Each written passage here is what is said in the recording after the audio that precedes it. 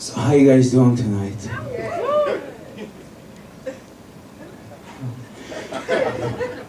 My name is Yashar, and I'm from Iran.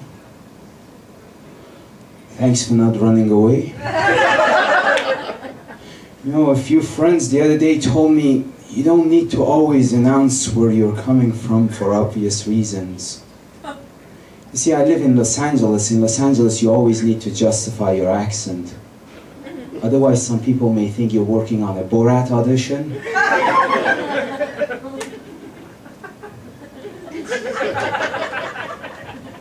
Thanks. I like you too, thank you. Not that way, no, I like women. I meant I like that you like the joke. You don't, just like your brother, don't take it the wrong way. You got excited, huh? Half a glass coming out to me, it's okay. Just joking with you, huh? That's what I like, you know. So a little bit about myself. I used to be a graduate student at the University of Oregon. My dream was to become a leftist university professor, but then 9/11 happened.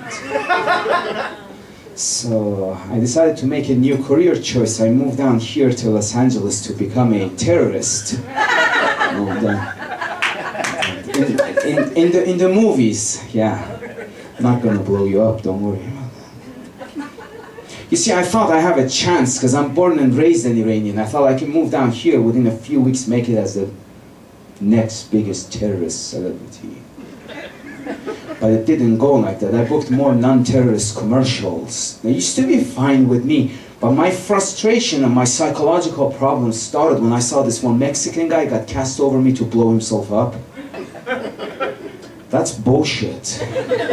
It's very disrespectful. Not because they're taking our jobs too. Oh, that's okay. Mainly because these people didn't see my technical expertise. So I went and stopped the casting director and said, "Sir, I'm born and raised an Iranian. The accent and bad English is not fabricated. Could you please tell me what does this guy Jesus know about jihad?" You know? And the casting director said, "Sir, I'm sorry, but you don't look terrorist at all. You look more like that gay guy Will from Will and Grace."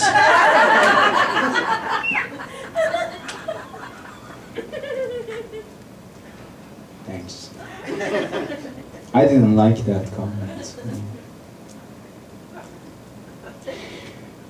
Thanks for laughing and cordial chuckles. These jokes are 8, 9, 10 years old, so just to let you know, you know.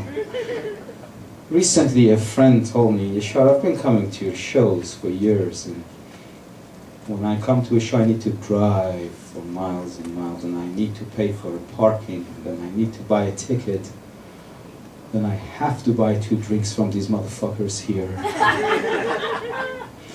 But I don't have to listen to the same lame terrorist bullshit. Why do you not write something new?" You know, the thing is, as I'm getting older, I'm just getting more bitter and resentful and angry. I'm just out of new ideas. I'm at a point that I just hate everybody right now. You with me? Yeah. You know, I thought maybe it's time for me and you to go and register as a Republican. Yeah? Did I fuck it up? I'm so sorry. But that's a joke, you know. Because I'm not a citizen yet, so...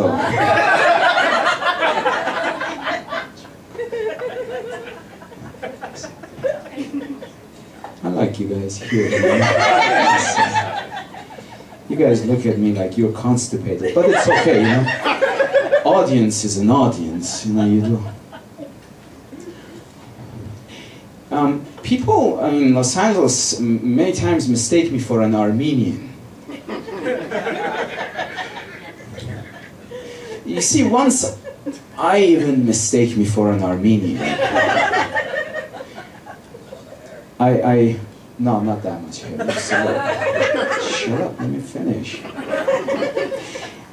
Okay, I'm gonna go back. These things are over-rehearsed, you know, when you heckle, you fuck me over, you know, So let's try it again. Then this time, shut up, don't talk, okay? So people often mistake me for an Armenian. Once, I even mistake me for an Armenian. But this is true. I was at Glendale City Jail. And I was just picking up a friend. He had a DUI, you know. And there was this officer sitting at his desk, and right behind him on the wall there were all these mug shots of Armenian gangsters, a line. And I looked at them, and they looked all very, very similar to my cousins and brothers. And while I was looking, I saw, wow, there's like an empty spot in the middle. And I was like, wow, you know, if I had a mug shot, it could go right in here. I felt like I'm Glendale's missing link. But then I noticed the officers looking back and forth at the mug shots in my face. And he thought I'm trying to find myself and turn myself in. Then I started to shit my pants. So I had to explain. I said, sir, I'm here to pick up a friend. She got a DUI. I'm not Armenian. I'm Iranian. I can just turn myself in at Guantanamo Bay. This punchline required better laughter. I'm disappointed. I thought you and I have something special going on, but it's okay. You see, you know, when you drink a lot, you keep forgetting. The brain cells are lost to alcohol. Don't do that. Management. Yeah, don't do it. You're drinking. No? Okay, I'm gonna, when do I get the light to get out of here? Thank you so much. I love you. It's worse than hell, but it's okay. And I like you guys too. You like you guys. And like you too. You're smiling. You're kind of, you're chuckling. It's okay. It's cordial. It's polite. It's nice. You know, I lived in the States for 12 years now, but I still have this one bad Iranian habit of like constantly looking up. Yeah, well, you fucked up the punchline. No, it's okay. Let's just start a joke over. This family here, they just came here to ruin my. No, I like you. I like. So yeah, I've lived in the States for 12 years now. I still have this bad Iranian habit of constantly looking up. One of my friends told me, Yashar, in America, you need to make eye contact. It's rude. Well, I grew up in Iran. See, it's not going to be funny because of what you did. But okay, let me finish. In Iran, you have to look into the skies once every 5 seconds, making sure Americans are not bombing. Did you see what you did? I'm blaming it on you now. It's okay. But you see, the reason that we may get bombed is that we have a lot of oil and we don't own anti-aircrafts. And this motherfucker, Dick Cheney, is not dead yet. After 5 heart attacks, motherfucker is not dead. And yeah, that's irrelevant to this chunk, but you know, I know. That was totally irrelevant, but I love you. Yeah, he's a motherfucker. You know, he always complains, he says Obama is a bad president because he doesn't torture these Arabs and therefore the terrorists could attack the United States again. That's like saying you and I should go out and beat the shit out of a bunch of fat kids to fight against obesity. Backward logic. I love you guys. I'm gonna get out of here. You're not gonna see me. Thank you so much.